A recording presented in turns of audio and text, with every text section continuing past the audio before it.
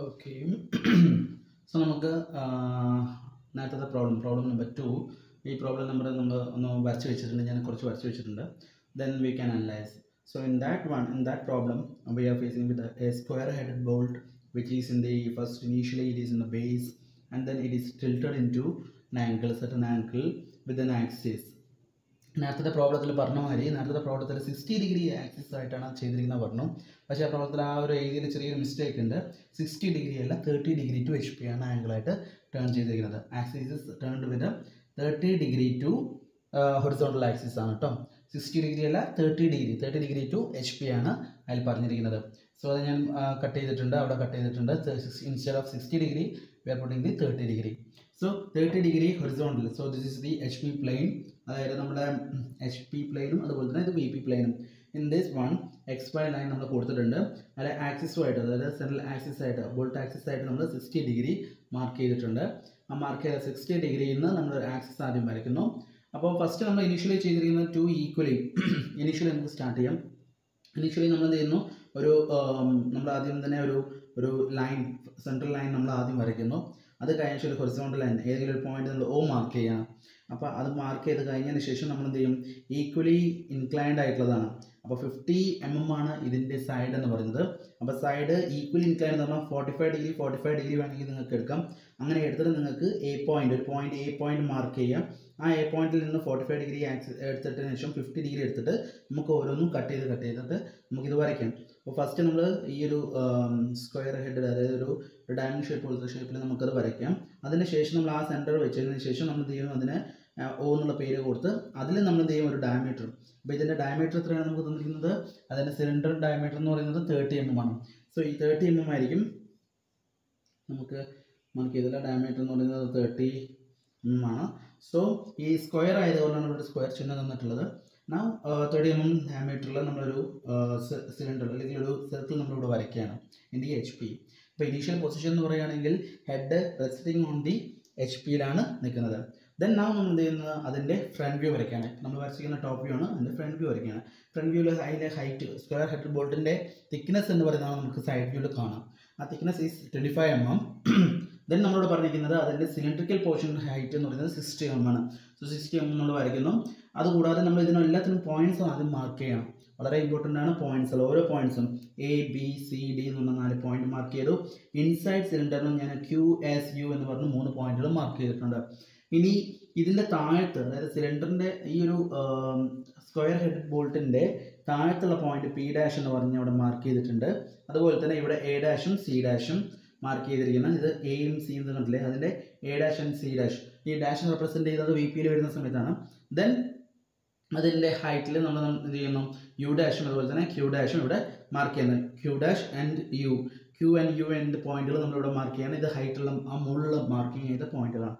So ഇതിപ്പോൾ നമ്മുടെ അതിൻ്റെ ഫ്രണ്ട് വ്യൂ ആണ്. ഇനി ഇതിനെ നമ്മൾ ടിൽറ്റ് ചെയ്യണം, ആക്സിസിനെ ഞാൻ ടിൽറ്റ് ചെയ്തു. വിത്ത് 30 ഡിഗ്രിയിൽ ഞാൻ ടിൽറ്റ് ചെയ്തു.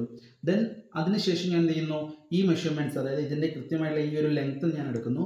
ആ ലെങ്ത്താണ് ഇവിടെ ഞാൻ വരയ്ക്കുന്നത്. അപ്പോൾ കറസ്പോണ്ടിങ് ആയിട്ട് ഇവിടുന്ന് ഇവിടെ വല്ല ഡിസ്റ്റൻസ് മെഷർ ചെയ്യുക, എന്നിട്ട് ഈ ഡിസ്റ്റൻസ് മെഷർ ചെയ്യുക. അപ്പോൾ ഈ കറക്റ്റായിട്ട് ഈ ഡിസ്റ്റൻസ് വരുന്ന വിധത്തിൽ നമ്മൾ അതിനെ നീക്കി മുന്നോട്ട് കൊണ്ടുവരണം.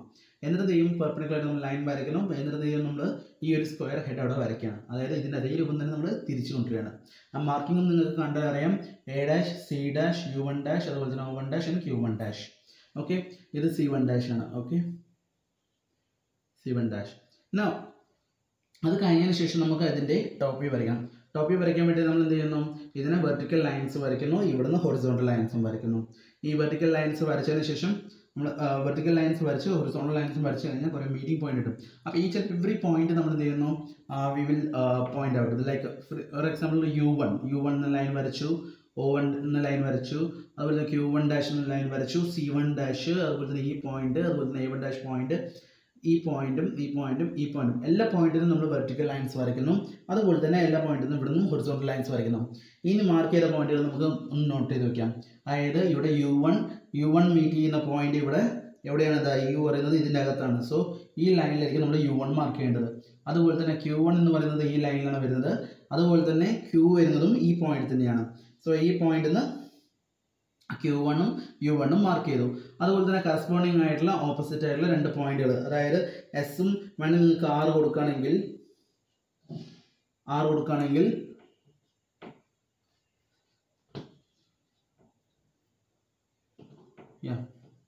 ഇവിടെ വേണമെങ്കിൽ നിങ്ങൾക്ക് R1 പോയിന്റ് മാർക്ക് ചെയ്യാം. ഓക്കെ, അതുപോലെ തന്നെ ഇവിടെ പോയിന്റ് നിങ്ങൾ R എന്ന് പറഞ്ഞ പോയിന്റ് കൊടുക്കുകയാണെങ്കിൽ ഇത് R1 മാറി. Now അപ്പോൾ ഓരോ 4 പോയിന്റുകൾ നിങ്ങൾക്ക് ഇവിടെ കിട്ടിക്കഴിഞ്ഞു. ഇനി അടുത്തത് ഇതിന് കറസ്പോണ്ടിങ് ആയിട്ടുള്ള C1 വരുന്നത് എവിടെയായിരിക്കും? ഇവിടെ ഈ ഒരു ലൈനിലായിരിക്കും C1 വരുന്നു. അതുപോലെ തന്നെ D1, B1, A1 അതിന് കറസ്പോണ്ടിങ് ആയിട്ടുള്ള ഇതിന് കറസ്പോണ്ടിങ് ആയിട്ടുള്ള ഇതിൻ്റെ താഴ്ഭാഗത്തെ പോയിന്റ്, അതായത് ഇപ്പം മോൾ ഭാഗത്ത് പോയിന്റ് ആണെന്ന് വെച്ചാൽ, അതായത് ആ ഒരു സ്ക്വയർ ഹെഡിൻ്റെ മോൾ ഭാഗമുള്ള പോയിന്റുകളാണ് ഈ ഒരു A1, B1, C1 D1. ഇനി താഴ്ഭാഗത്തുള്ള ഈ പോയിന്റുകൾക്കും നമ്മൾ ഇതേമാതിരി തന്നെ പേരുകൾ കൊടുക്കുകയാണെങ്കിൽ ആ പേരുകൾ ഇതിൻ്റെ അടിഭാഗത്ത് വരും. അതാണ് ഇവിടെ മാർക്ക് ചെയ്ത 1, 2, 3, 4 ഞാൻ മാർക്ക് ചെയ്തിട്ടുണ്ട്.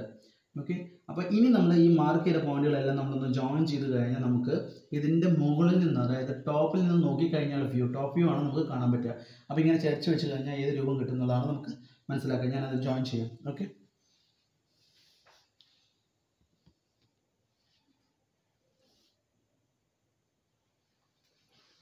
ഓക്കെ അപ്പോൾ നിങ്ങൾക്ക് ഇനിയിപ്പം വരച്ച് കഴിഞ്ഞിട്ടുണ്ടെങ്കിൽ നമുക്ക് ആ പോയിന്റുകൾ മാത്രം ഞാൻ അവിടെ വെച്ചിരിക്കുകയാണ്. ആ പോയിന്റുകൾ മാത്രം നമ്മൾ ജോയിൻ ചെയ്ത് വരച്ച് കഴിഞ്ഞാൽ നമുക്ക് ഇങ്ങനത്തെ ഒരു രൂപമാണ് കിട്ടുക. അതായത് ഇതിനൊരു 30 ഡിഗ്രി ആക്സിസിൽ നമ്മൾ വരച്ച് കഴിഞ്ഞിട്ടുണ്ടെങ്കിൽ നമുക്ക് കിട്ടുന്ന ഒരു രൂപമായിരിക്കും ഈ രൂപം. അതായത് ടോപ്പിൽ നിന്ന് നോക്കിക്കഴിഞ്ഞാൽ, അതായത് ഈ സാധനം ചെറുതായിട്ട് ഇങ്ങനെ പൊങ്ങി ഇങ്ങനെ നിൽക്കുകയാണ് ചെയ്യുന്നത്. അപ്പോൾ ഇവിടെ നിന്ന് നോക്കിക്കഴിഞ്ഞാൽ ഇവിടെ നമുക്ക് കാണുന്നത് ഒരു ഓവൽ ഷേപ്പ് ആയിരിക്കും, കറക്റ്റ് സിലിണ്ടർ ആയിരിക്കില്ല. നേരെ വെച്ചാലും നമുക്ക് കറക്റ്റ് സിലിണ്ടർ ആയിട്ട് രൂപം കാണാം. Then it's tilted with the 30 degree, so it is like this, oval shape ആയിരിക്കും നമുക്ക് സിലിണ്ടറിൽ കാണുന്നത്. അതുപോലെ തന്നെ ഹിഡൻ ലൈൻസ് ആണ് നമ്മൾ വരച്ചിരിക്കുന്നത്. ഫോർ കാണാത്ത സ്ഥലത്ത് നമുക്ക് ഹിഡൻ ലൈൻസ് വരയ്ക്കാം.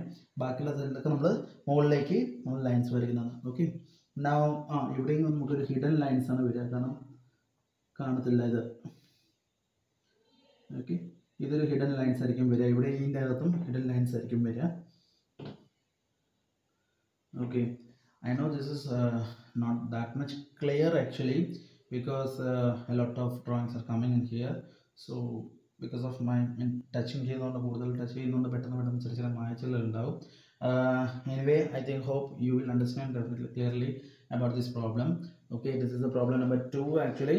In this problem, a square bolted is tilted with a 30 degree angle. Especially മനസ്സിലാക്കുക, ക്വസ്റ്റ്യനിൽ കൊടുത്തിരിക്കുന്ന 60 degree to HP ആണ്, ബട്ട് ആക്ച്വലി അതല്ല, അത് ചില മിസ്റ്റേക്ക് പറ്റിയതാണ്.